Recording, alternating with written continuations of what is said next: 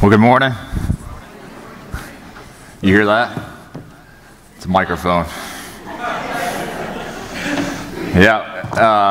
You got a new mic guy, right? Yeah, new mic guy, new mic. From now on, it's always going to work. That's what I've been told. I've been, secured, promised. If not, we will have a new mic guy, is what we've been told. So, 1 Corinthians chapter 5 is where we're going to be today. If you have your Bibles, turn with me there. We're continuing on in our journey through 1 Corinthians, and our plan is to get through this book by the end of July, and so we're kind of moving along. And the great thing about preaching through a book of the Bible is you learn context, and I think context is essential to understanding the scriptures, understanding how they apply to our lives. And so I pray that that you'll take this seriously, and that you come prepared to hear a message from the Lord, that you come prepared to hear from the Word of God each and every week.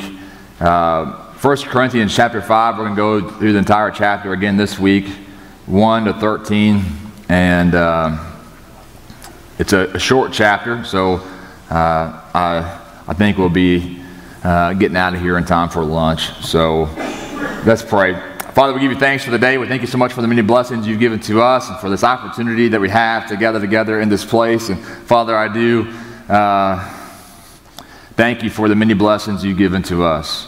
I thank you for our time together. I thank you for the many different elements of worship that we've experienced here this morning, for the songs that have been sung, the prayers that have been lifted up, the gifts that have been given, and the testimony that we hear, Father. And I'm so thankful for the people that are in this room. I'm thankful that you are an unseen guest here today.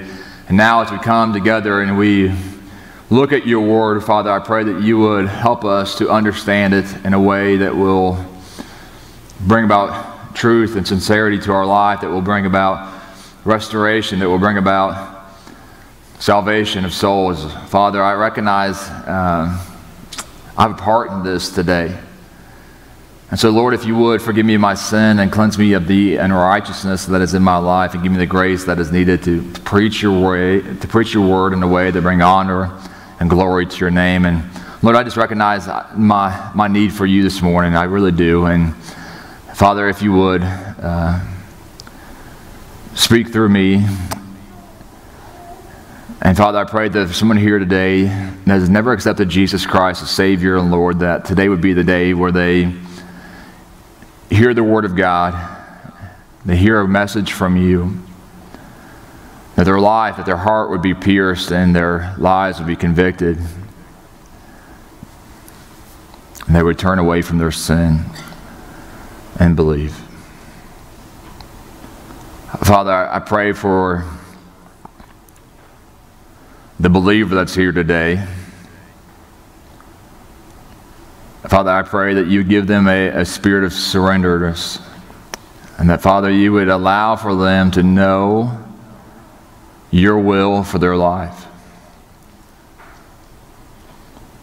Father, we sing of these old hymns, and I pray that, Lord, that the words of our mouth would be true. That we wouldn't just be doing lip service, but Father, that we would truly surrender all. Father, help us today when we are weak. Give us the grace that we need, Lord, to do the things that you want us to do. In Jesus' name we pray, and all God's people said.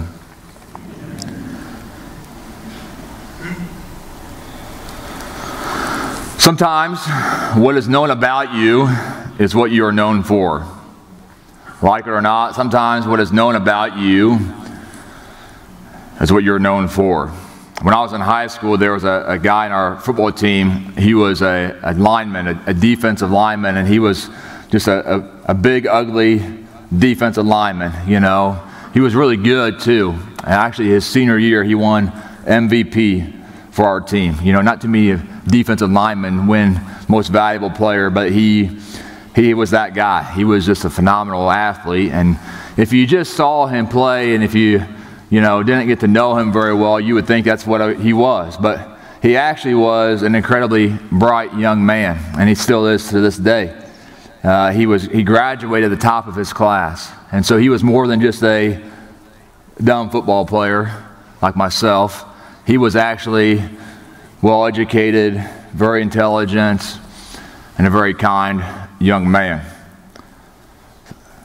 Sometimes, though, what is known about you is what you're known for, like it or not. Sometimes what is known about you is what you're known for. In our passage of Scripture for today, in 1 Corinthians chapter 5, sexual immorality has defiled the church in Corinth. And Paul, the Apostle Paul, was afraid that they are going to be known for their immorality rather than their love for the Lord. Verse 1. It's actually reported that there is sexual immorality among you, and of a kind that is not tolerated even among pagans, for a man has his father's wife.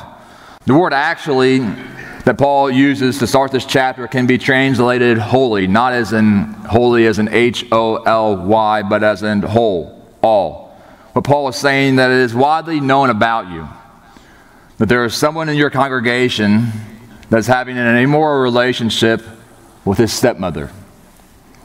The sexual immorality that is being discussed, of course, is incest. We don't know the exact course of this relationship, but what we do know that this was not his mother, but the text says it was his father's wife, so this was his stepmother that he was having a relationship with.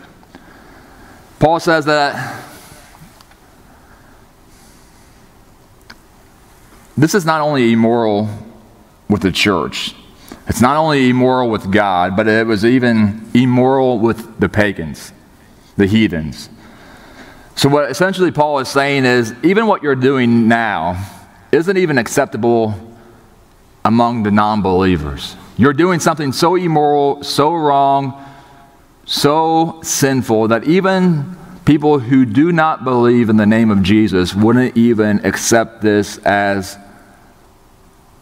common practice. And that's saying something for the church in Corinth, for the people of Corinth. They were as liberal and as sexual immoral of a group of people as there was at this time, friends. I read this week from Dr. Utley that in the Old Testament there's a distinction between the terms idolatry and fornication. Idolatry is when one or both are married, and fornication is when neither is married. And in the Old Testament, again, there's a distinction between the two. But it's not the case in the New Testament. Sexual immorality refers to any sexual sin. That is idolatry, fornication, homosexuality, even bestiality. Friends, there is a lie that has creeped into the church that has said you can't tell other people that you are sinning, or you can't tell others that they are sinning, rather. Paul explains this quite well at the end of the chapter, but let me just say this. If you are here today and you don't have a relationship with Jesus Christ, then my first priority is to share Jesus with you. Okay? My chief objective would be to share the love of Jesus with you and your need for Jesus. And through that, I will also talk about your sin and why you need Jesus, because you're a sinner. And Jesus is your Savior, your source of redemption. But I won't criticize you for your sin. Why? Because you're a sinner. You're just doing what you're supposed to be doing. You're acting like you're supposed to be acting.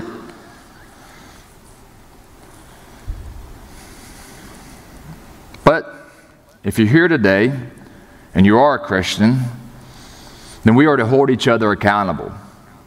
If you are living in sin, then brother, we're going to talk. And if I'm living in sin, then you should talk to me. You better speak up, Paul is saying. And Paul, in this passage of Scripture, is speaking up. Some of you might say, well, Pastor, you've been telling me for the last 2 months that he wasn't an apostle, and he had the authority to speak into people's lives that you and I don't have the authority to speak about. That's true, somewhat. But look what he says, and look what he tells the church in verse 2. And you are arrogant. Ought you not rather to mourn? Let him who has done this be removed from among you. In a matter that you should be mourning over, he says, you're proud of it. Can you imagine the church being proud of sexual immorality? Never going to happen, right? Never in the history of church have there been a congregation that's proud of immorality. Never before have we seen immorality praised and celebrated in the church. You ever proud of something that you should be ashamed of? I remember in the 8th grade, I had a science class. Mr. Slavin was his name, Roger. And he made us do all these different projects. And I remember one time we had to build a bridge, and another time we had to build a bottle rocket. I was pretty proud of my bridge until he put the bucket on there and started filling it up with sand. And then I realized that I should really be, I didn't know anything about physics, you know what I mean? I should be ashamed of that bridge. It was nothing to be proud of at all. Some of us are proud of sexual sin. We have no idea what the Bible says, no idea what it does to a person's relationship with God, no idea the destruction that it brings to their life, to their relationship with others. We'll talk more about this in the next chapter, but Paul says of them, remove this man from your camp. Paul is calling for the church to discipline. He's calling for the leadership of the church to discipline the one who is living in sin. He's not calling for them to celebrate or to prize those who do whatever makes them happy. He says, discipline him so that he may be reconciled. The goal is reconciliation, restoration. Don't believe me? Don't believe this is Paul's goal? Look at verse 3. For though absent in body, I am present in spirit. And as if present, I have already pronounced judgment on the one who did such a thing. When are you assembled in the name of the Lord Jesus, and my spirit is present, with the power of our Lord Jesus, you are to deliver this man to Satan for the destruction of the flesh, so that his spirit may be saved in the day of the Lord. Paul is asking them to acknowledge what he is saying is truth, and to act as if he was there. Paul is calling them he was telling them to excommunicate this man. And for whatever reason, he doesn't talk anything about the woman, so maybe she's not a believer, I don't know. We don't know the details of that. But he is very much talking about this man and the need for discipline. So obviously this young man, this son, was a member of the church, because he's saying, hey, you need to excommunicate him from the church.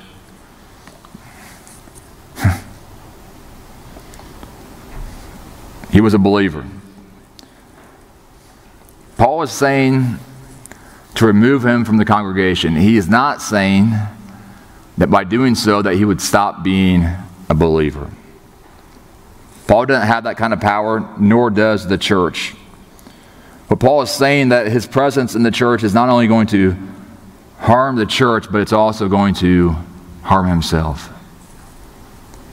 So kick him out and allow for the powers of this world to handle him. Paul is fully aware that this may lead to this man's death.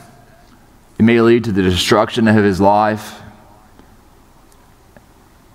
Friends, there is power in the church. There's power in being a part of a local body of believers. It brings protection. It brings community. It brings people into your lives that will bear your burdens, that will encourage you, that will love you, and that will walk alongside of you even when you do wrong.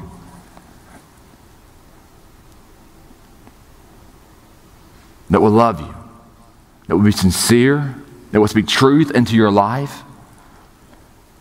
And when necessary, they will discipline you. You ever been disciplined by the church? Ever had a brother or a sister come to you and say, hey, what are you doing here? Why are you doing this? Ever have somebody love and care for you enough to have the intestinal fortitude to speak truth into your life? Even when you know it's hard? Even when you know you're doing wrong, you think it's easy for that person?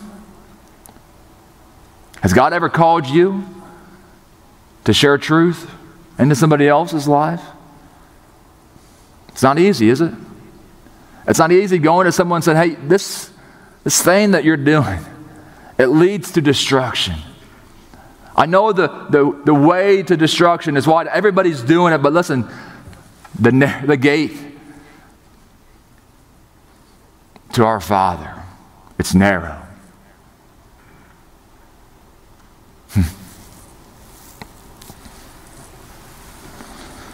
The goal is restoration for this man. If not on this, then at the minimum eternity.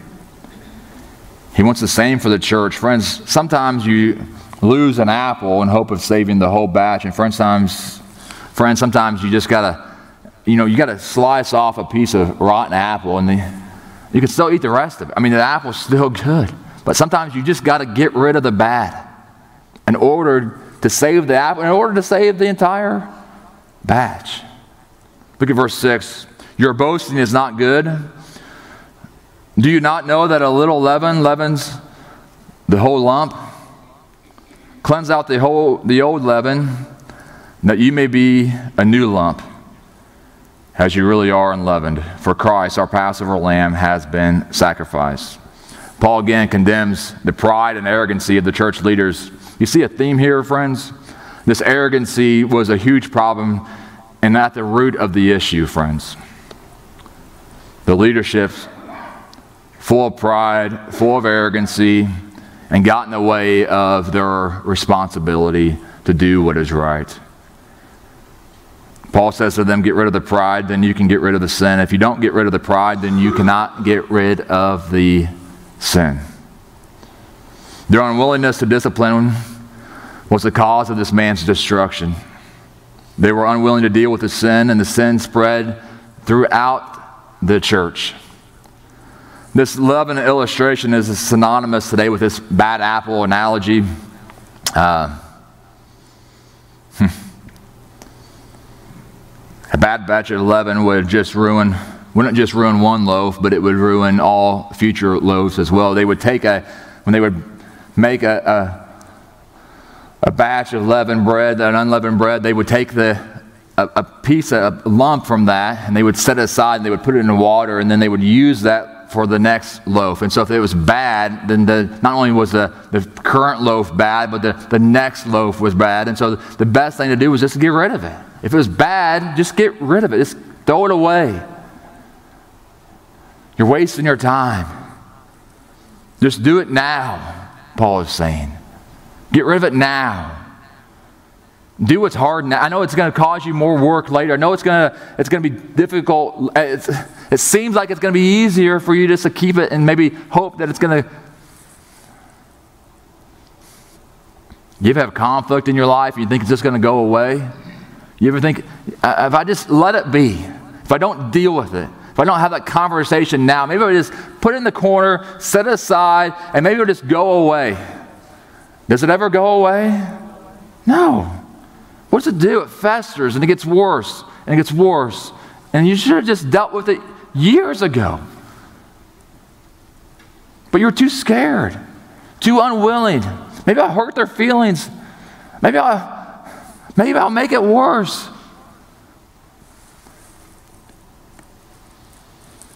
Paul's saying, get rid of the sin now before more damage is done.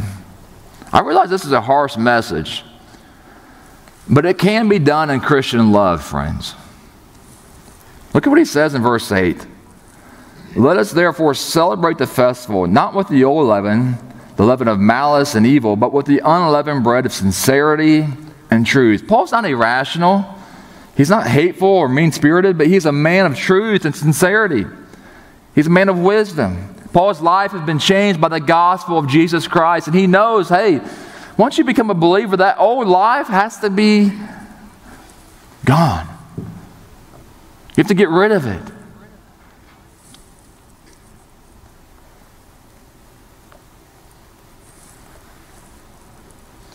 The new must stay. It must penetrate every facet of our life. Friends, is our life not much greater today than it was prior to conversion? Has your life not changed?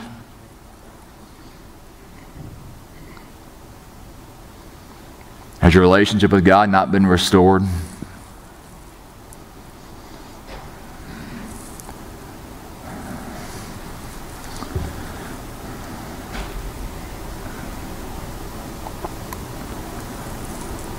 I can't imagine my life without Jesus, friends. I've shared this with you before, but I promise if you met me prior to getting my life right with Jesus, you would not like me. I would not be your friend. You would not enjoy my company.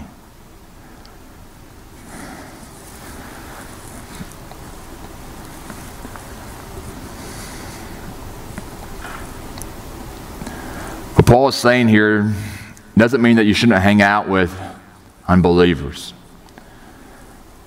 It just means that you shouldn't like their character. And you shouldn't allow for people who know better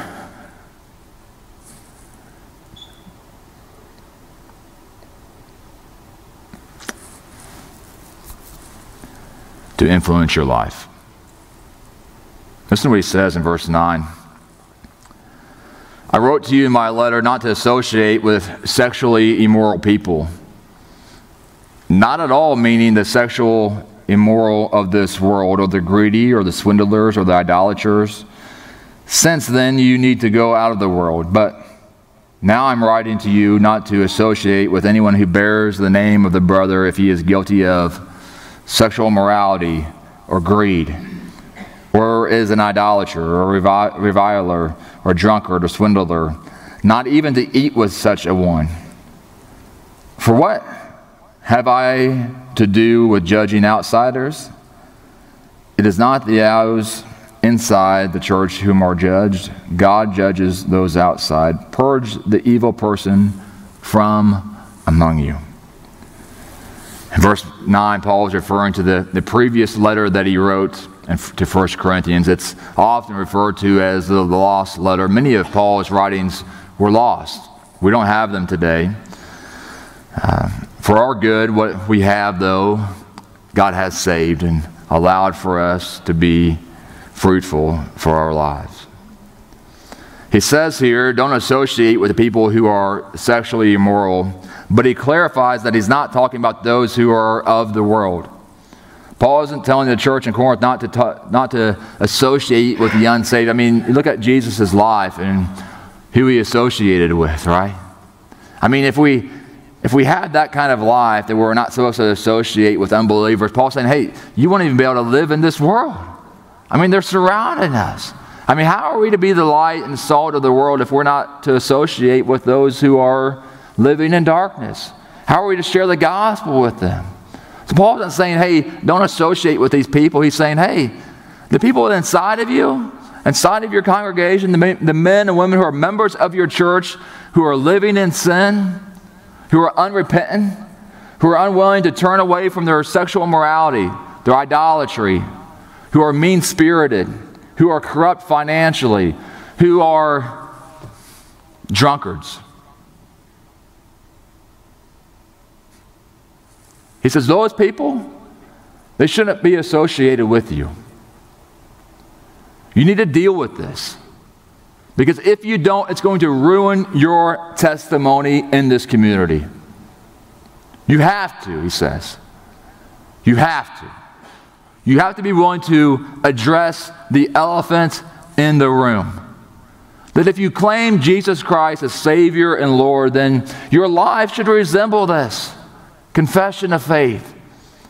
That Jesus is now the Lord of your life.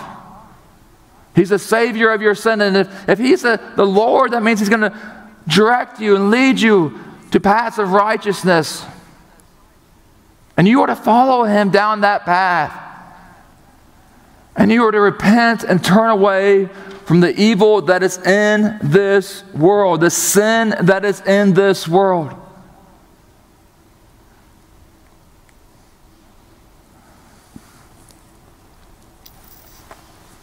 Your life should be different than those around you.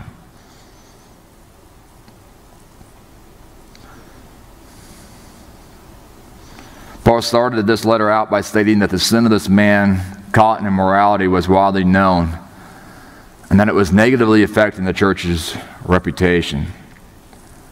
Now, I think there's a fine line between church-wide discipline and one believer going to another believer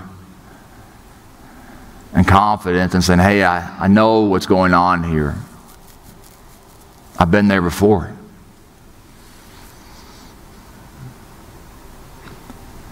What are you doing? Matthew 18, Jesus gives us the way in which to have such conversations privately. I firmly believe that if you feel led by God to have such conversations as discussed in Matthew 18, then you better be prayed up. You better make sure there's not a plank in your eye while you're pointing out the speck in your brother's eye. And you better do it out of sincerity, out of love, and out of truth.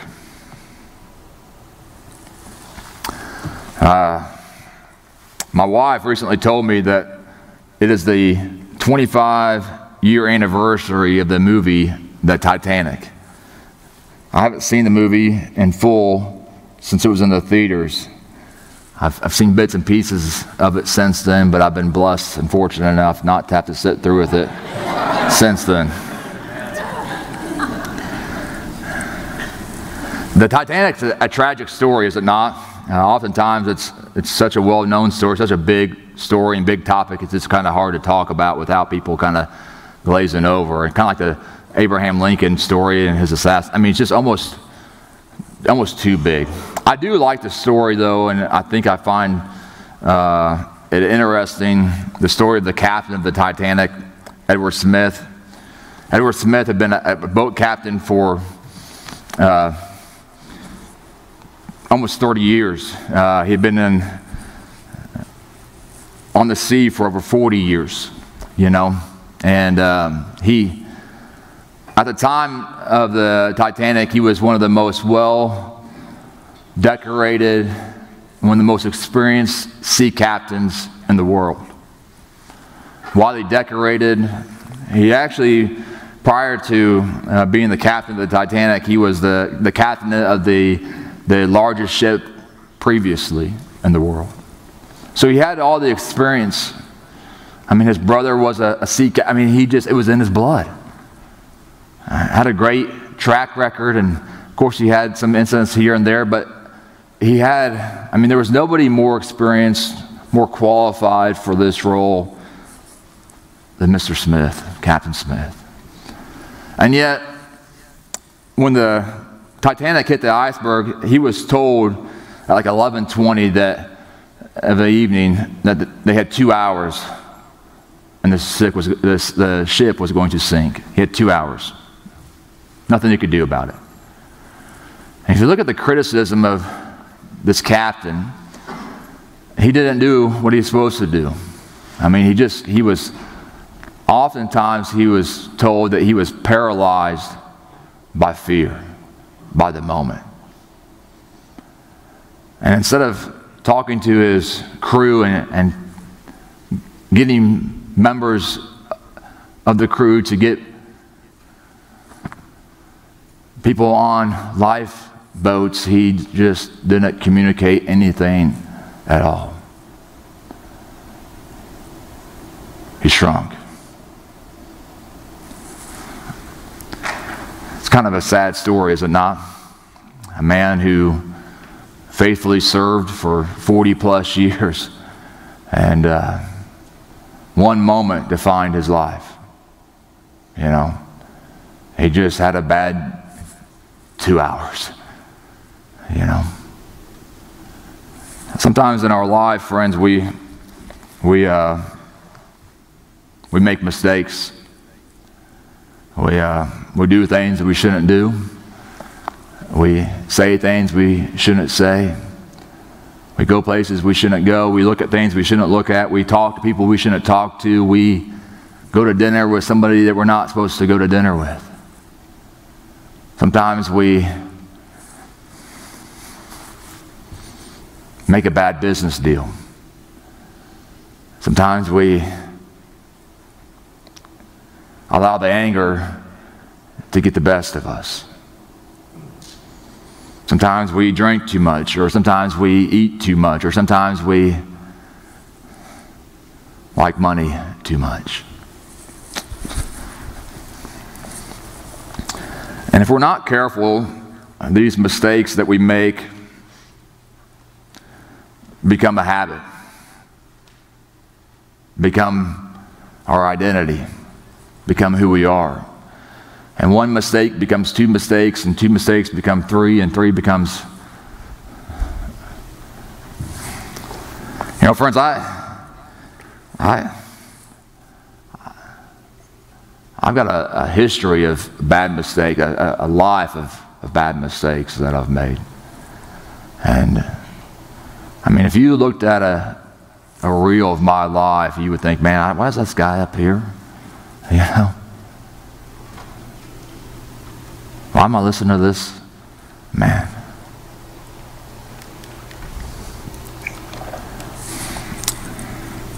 Oftentimes, Satan can get the best of me and to say, "Why is you don't deserve? You shouldn't be up. You shouldn't. If God, there's no way God can use you." And that was then, though, friends, and this is now. And friends, let me tell you something. You can allow for your mistakes to define you by continuing to live in them. Or you can make a decision to repent and to turn away. And Satan, let me tell you, friends, will give you every excuse to not. Every excuse in the world. To make you think that you're not good enough, not qualified enough, not loved enough by God. But let me tell you something, friends. That is a lie straight from the pit of hell. It is. God loves you and desires for your life holiness, righteousness, faithfulness, and obedience. He desires to have a relationship with you. He desires for you to be restored into the image of His Son, Jesus Christ. Repent, friends, and turn away. You know the sin that is in your life. You know what it is. And if it's there, friends, let me tell you, you're not alone. 1 Corinthians 10:13 tells us this. We're going to talk about it here in a few months. The sins that have overtaken you are not uncommon unto man. That means the things that you're dealing with, and the things that you're dealing with, and the things that you're dealing with, and the things that you're dealing with, guess what? Somebody else is dealing with the same exact thing. But God is faithful, and He will give you a way out of that sin. You just have to be willing to say, "Yes, Lord." And this is that time in our service where you can say, "Yes, Lord, I will follow you." Father, we give you thanks for this day. We thank you for the opportunity that we have to gather together in this place. And Father, I pray right now, right here, that you would speak to us in such a mighty way, that you would penetrate our heart, you would sanctify our thinking, you would correct our desires, you would take the sin that is in our life and cast it in the deepest part of the sea, Father. I pray, Lord, that you would give us a desire to follow you. Father, if there's someone here today that has never accepted Jesus Christ as their Savior and Lord, I pray that today would be the day of their salvation, the day where they admit that they are a sinner, believe that Jesus is the Son of God, and confess Jesus Christ as Savior and Lord. And for the believer that's here that may be struggling with sin or maybe just having a rough day, Father, I pray that right here, right now, that you would give them the grace they need to just know that you love them, that you care for them, that you have saved them from their sin. And nothing on this earth can take that away from them. Nothing. So, Father, give them the peace and the assurance that they long for. The hope that is found in your Son, Jesus Christ, and Him alone. And all of God's people said, amen. Friends, we're going to sing a song of invitation. I'm going to invite you to stand and sing with us. And as the Lord leads, I want to invite you to respond. I don't know how God is speaking to you today, but I pray that however He is speaking to you, and whatever way He is talking to you, that you would respond. This altar is here for you. If you want to come forward and come and kneel or come and pray, you can. If you want to stay in your seat, you're more than welcome to do that. I'm going to be back in the Welcome Center. We'd love to pray with you. We'd love to talk with you. If there's anything I can do for you today, please do not hesitate. Stand with us and sing.